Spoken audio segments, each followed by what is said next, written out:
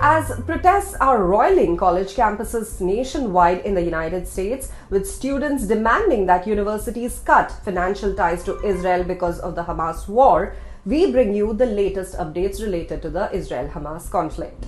Current proposal before Hamas includes 40-day ceasefire, says UK's David Cameron. Israeli officials concerned about possible ICC arrest warrants as pressure mounts over war in Gaza. Biden and Netanyahu speak as pressure is on Israel over planned Rafah invasion and ceasefire talks. British Foreign Secretary David Cameron announced on Monday that the current proposal presented to Hamas regarding the Gaza conflict involves a sustained 40-day ceasefire and the potential release of thousands of Palestinian prisoners in exchange for Israeli hostages. Cameron expressed hope that Hamas would accept the deal, emphasizing the urgency and generosity of the proposal during a special meeting of the World Economic Forum in Riyadh. Israeli officials are growing increasingly apprehensive about potential arrest warrants from the International Criminal Court. These arrests target the country's leaders amidst mounting international pressure regarding the conflict in Gaza.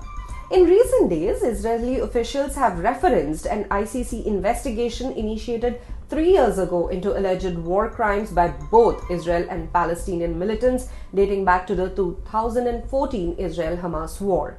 The investigation also scrutinizes Israel's settlement construction in occupied territories, which Palestinians seek for a future state. On Monday, US Secretary of State Antony Blinken emphasized that Israel still needs to do more to enhance the flow of humanitarian assistance into the besieged Gaza Strip. He stated that during the current trip to the Middle East, he would advocate for this with Israeli leaders. Addressing foreign ministers of the Gulf Cooperation Council in Riyadh, Blinken highlighted that the most effective approach to alleviate the humanitarian crisis in Gaza would involve reaching a long-sought ceasefire agreement that would secure the release of hostages held by Hamas. However, he stressed the immediate necessity of improving conditions in Gaza.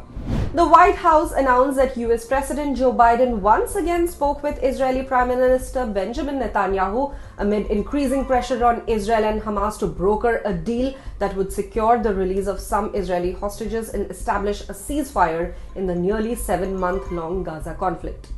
The White House emphasized that Biden reaffirmed his firm stance against Israel's planned invasion of Gaza's southern city of Rafah, despite concerns for the safety of over 1 million Palestinians taking shelter there. The US opposes the invasion on humanitarian grounds, leading to strains in the relationship between the two allies.